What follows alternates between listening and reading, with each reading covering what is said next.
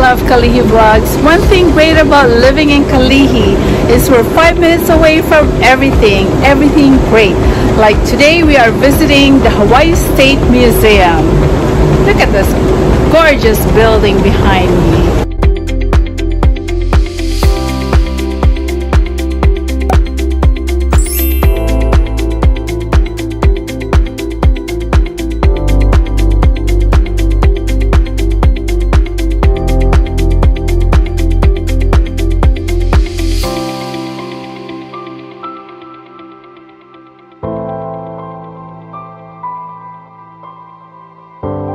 Here's the Hawai'i Triennial. Every 3 years it covers a different theme. This iteration is called Pacific Century, or E Ho'omau no Moananuiakea. So loosely translated to Pacific Century. So the goal of this triennial is to kind of reorient art history instead of focusing on the conversation between Europe and the Americas, focusing on Hawaii at the center of this historical network and all these international connections sprouting out from it. So that's a huge idea behind the triennial. And we get to see a little bit of this side. This is the Eva Galleries here at the Hawaii State Art Museum. A lot of different first-time things for us here. This is the first time we're showing video, first time we're showing audio, first time we're showing vinyl on the walls as the artwork itself. A lot of firsts at the Hawaii State Art Museum. So this whole room, any questions? What does that mean? Huli? Yeah, huli. Have you had huli chicken? Yeah. Yeah. So it's turn. To turn, yes. So huli is to flip over multiple times, which is why it's the name of the local Hawaiian rotisserie chicken style. But huli one time means to flip over, to overturn. So this became a very politically resonant saying in the 70s, 80s, and 90s. When people would say, huli is the system, flip the system over, make the system work for us instead of us working for it. Even to this day, this is still a very politically resonant saying. People still say #huli the system. And you notice this little stamp right here too, right? Yeah. You see it throughout all the different kinds of vinyl poetry we have on the walls. This is called a hanko. It's like a Japanese signature stamp used by this artist, Wayne Kamwali'i Westlake, in his poetic stylings. So you see like pieces such as this one, yeah? What kind of shape do you guys see with the... Like a candy. Like a candy. That's very common. But it could be the DNA. Exactly. Really good one. Yes. So there's many different interpretations that can be drawn from this. The one that I enjoy, that I think encapsulates a lot of the aspects of the piece, is that DNA shape it has, a double helix structure. So this piece is called Water a Cow Drinks. It says water a cow drinks turns to milk, water a snake drinks turns to venom. So the way I interpret this is a lot of about the nature of being, right? What about us makes us either destructive or supportive, You can be like the cow making the water into milk, very nurturing, or the snake turning the water into venom. It doesn't matter the original source, it matters the intention of the animal controlling it. Manipulating it, moving the font, changing the letters, the shape, the size, the boldness, and thinking about how these changes affect the meaning of the poetry for you guys, the viewers. So this is one of these very famous concrete poems, as well as the other ones we have throughout the galleries. Is that why it's down here? This one, yeah, this is a concrete poem, yeah. Again, thinking about how changing it from on a page to on the floor, how does that change our interpretation of this piece? Now it looks like a big spill, right? Do you guys know any Hawaiian by chance? No. A couple terms. Can you pick up any Hawaiian words from this arrangement of letters right Pele. here? I don't know if that makes sense. Which one? Pele. Pele, yes, Pele, goddess of volcanoes. She's definitely here. P-E-L-E. P-E-L-E. Pupule. Pupule. Yeah, is there Pupule there? Pupule is here, and that's funny enough that is the title of this piece. Yeah. Yeah, you got it. Yeah, I know. So this is called Pupule. Pupule, to be crazy, to make crazy. So you can kind of pick up on the craziness from the way it's arranged. I love it. Yeah. See, it's really different when you just come walk around. I'm lazy to read, so I love it when somebody tells us things. Oh yeah, for sure. You learn more and you interact. Yeah. Always good to connect the art with the history, with the artists. I love it. So yeah, this one also kind of references, the time in Hawaiian history where the language itself was banned and the religious practices were banned for a couple generations. And so that process of piecing together the Hawaiian language after all that time of not being able to speak it was kind of a crazy process. Especially because with this arrangement of just 4 letters, there's actually over 100 words you can make in Hawaiian. True. So it's a lot of information to pull through. I say ulu. Ulu, yeah, ulu, another good one, the breadfruit. P-U-L-E, pule. Pule, prayer. A lot of ones that can be made, especially when you consider the line that goes over the letters and the okina. A lot of possibilities there. Yeah. So cool. Yeah. See, my appreciation of these pieces now is just up. Perfect. That's exactly what we love to hear. That me earlier coming around, just walking around, I said, oh, it's peaceful. I don't want to read because I don't want to preempt. I know there's a, somebody who will be showing us around, but I was just getting the feel of being here. So I thought it was nice, but now I appreciate it more that you explain it to us. Yeah, I'm glad to be here to explain it with you. This exhibit in particular for the Hawai'i Triennial, we had 6 different exhibition spaces for the show, including Foster Botanical Garden, Iolani Palace, here at Hawaii State Art Museum, Honolulu Museum of Art, Bishop Museum, Royal Hawaiian Center. All happening this year, so it's pretty much just already planned. Yeah. And who starts that off?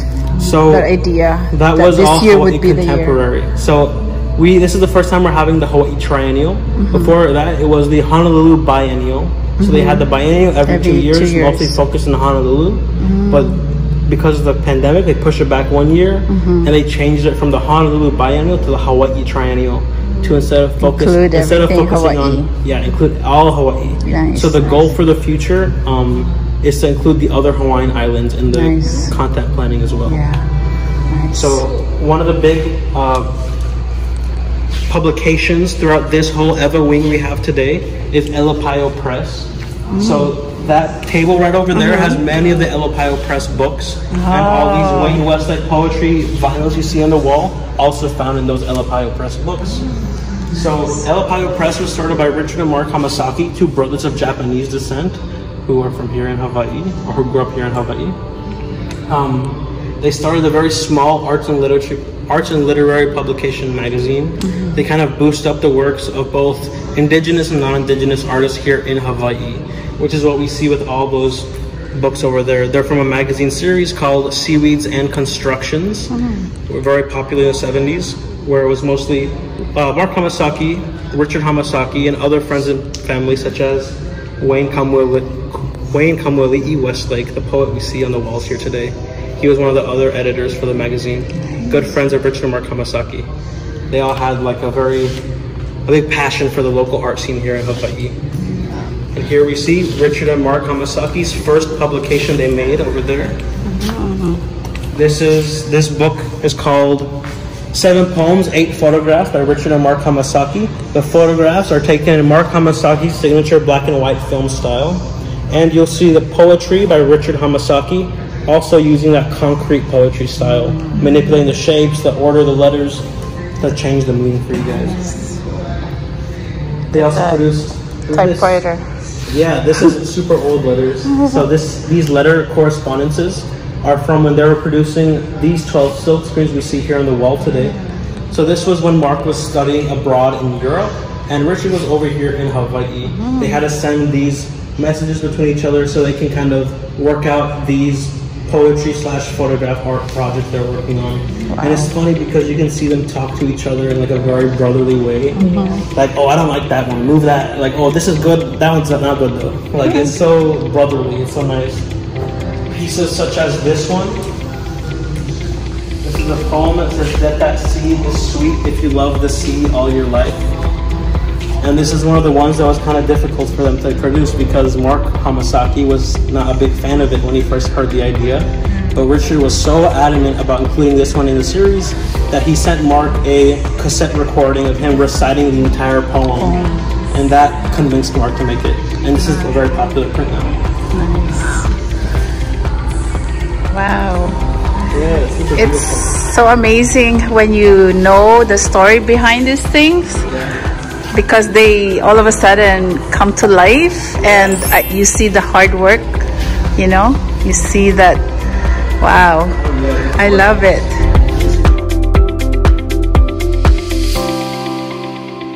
Welcome to the Hawaii State Art Museum, also affectionately known as HISAM. We'd like to take you on a brief tour of our galleries and sculpture garden and share a bit about the work we do.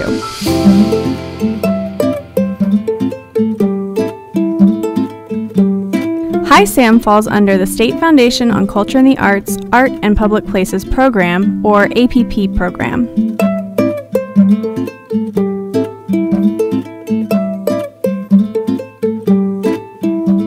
The APP program was established in 1967 with the enactment of the 1% for Art law, which designated 1% of the construction costs of new buildings for the acquisition of works of art, either by commission or purchase.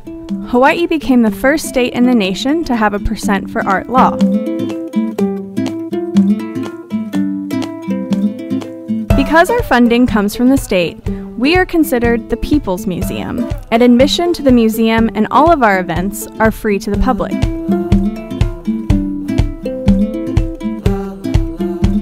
Now that you know a bit more about our history, let's take a look around our galleries. First up is the Eva Gallery, which currently houses our In Hawaii exhibition. The artwork housed in this exhibit explore themes of inspiration, influence, insight, innovation, and inquiry in Hawaii.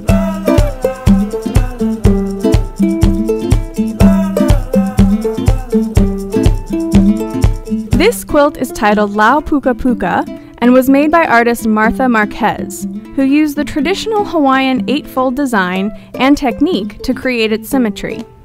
She used a monstera leaf that she picked up in her neighbor's garden to cut the pattern. The color scheme is inspired by how the winter rains seem to deepen and saturate the colors of foliage against the stark black lava.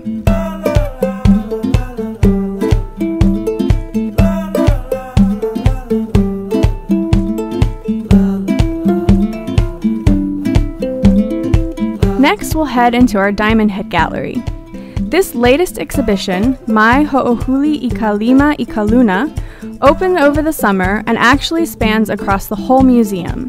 Grounded in Hawaiian art, this exhibition of works of art from the Art and Public Places collection reflects deeply on what it means to promote, perpetuate, preserve, and encourage culture and the arts in Hawaii today, and focuses on artwork created by Kanaka, or Native Hawaiian artists.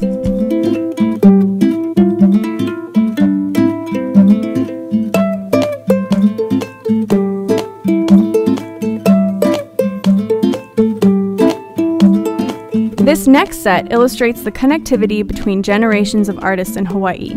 According to one of the show's curators, Drew Broderick, quote, "Each of the artists featured here, Charlton Kupa'ahi, I Maikalani Kalahele, and Kahi Ching, have a relationship to one another.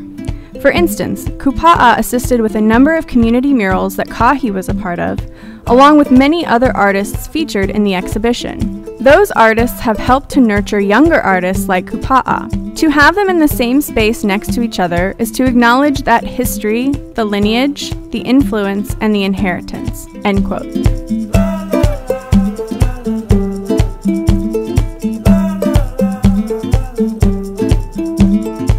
Another exhibit in the Diamond Head Gallery is Emphasized, Eye on Scale, which explores the various ways artists play with scale and how this in turn affects the viewer's responses and understanding.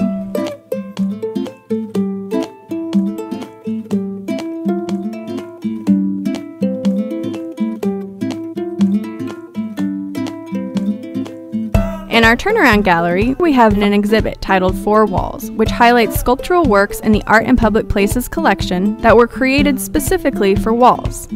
This piece, titled Dwell Number 44 by Ted Lott, is made of a repurposed suitcase that the artist turned into a kind of structure, reminiscent of a very small dwelling. About his inspiration, Lott stated, quote, "America is a land of immigrants. Most of our recent ancestors came from somewhere else, seeking a better life, often with their only possessions being what they could carry, sometimes fleeing another place and leaving everything to make a new home. In using found suitcases to create miniature architectural spaces, I seek to give these disused items a new life, creating a warm and inviting space to reflect on where we came from, and to house the precious and sacred items of our current prosperity." End quote.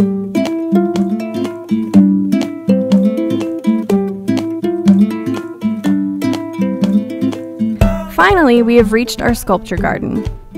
We can't talk about the sculpture garden without talking about Mr. Chicken Pants. Mr. Chicken Pants, created by artist Mai Izumi, began with the Hawaiian trickster tale Pua Pua Lena Lena, but like all tricksters, soon took a direction all its own. The hybrid nature of the sculpture symbolizes the idea that all things are related, and we are closer to nature than we might realize.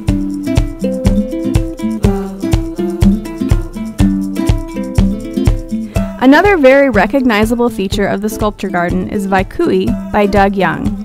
Vaikui is the old place name for a part of the coastline on the island of Hawaii where fresh water met the ocean.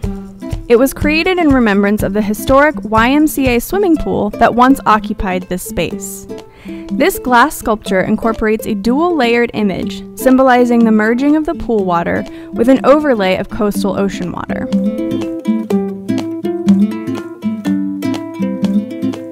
Now that you've had a little taste of all there is here at HISAM, we hope you'll come see us in person. With over 7,000 works of art in our collection, there is almost always something new to see.